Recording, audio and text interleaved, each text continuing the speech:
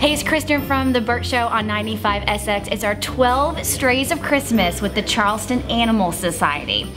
And this is Chloe. Chloe's a sweetheart. She's 2 years old. You're gonna notice she's a little unique because she's missing her left eye. She got a really bad infection, so they had to remove it here at the Charleston Animal Society. And you can tell that she's been spayed, but they had to do what they call a flank spay. I learned all kinds of new things today. So they had to go in through her side, but she is so sweet. You can tell how happy she is, but she just wants to find a forever home.